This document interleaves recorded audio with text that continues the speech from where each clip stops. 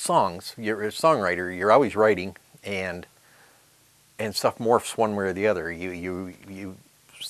Most things are poetry, but you can put some songs to it. And some are just plain good old poetry. Cowboy poetry, none of the mushy stuff. Cowboy poetry dates back to the 1880s, where after a hard day on the range, cowboys would sit around a campfire at night and entertain one another with poems and tall tales known as windies. Illiteracy was common, so poetic forms were employed to aid memory. Wayne Ezeard, musician, artist, and now author and cowboy poet, has released a new book called Where Eagles Soar.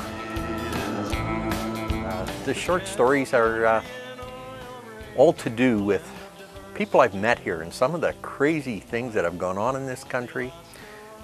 Some that I've been involved in, some that I haven't, thankfully. But I've watched and been part of it and heard stories around campfires and just put these stories together. And my good wife would badger me into putting this together in a book because she thought it was worthwhile, and she was right again. Surprise, surprise. Wayne's music and writing career started back in Toronto in the Yorkville area, and for the last 30 years he has been playing in local bands and writing on the side. There's 3 short stories. The last story, Where Eagles Soar, is a little longer, but they're all just a nice short read. I think one of the guys that bought it and said he's enjoyed it. He says he calls it his bathroom book. Getting a book out these days is not an easy task. With all the modern entertainment technologies, people just aren't reading that much anymore, especially cowboy poetry. What a learning curve. Finding somebody that will actually publish a book for you in Canada. You literally have to go to self-publish to get started. But then when you sort through self-publish, there's a lot of people out there willing to take your money.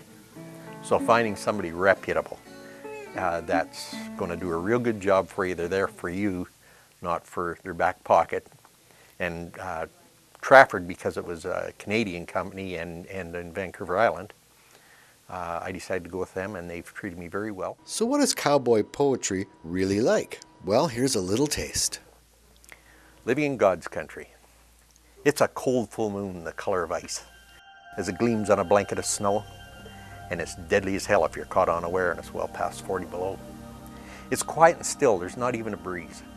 The stars cast a silvery light, and even the coyote snuggles deep in his lair and he waits out the worst of the night.